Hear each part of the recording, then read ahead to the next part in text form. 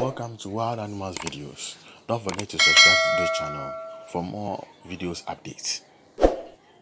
Portrait of a baby leopard. A baby leopard comes into the world without any spots on its coat.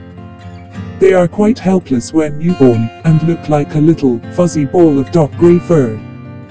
They weigh only about 1 pound, and are about 5 or 6 inches long.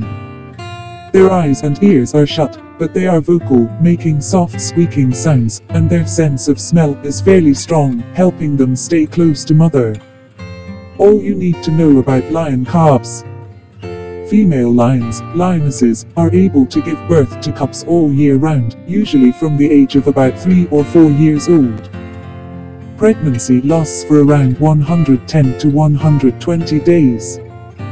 Eventually, when it is time to give birth, lionesses leave their family pride to find a private den in the shelter of bushes, or even a cave.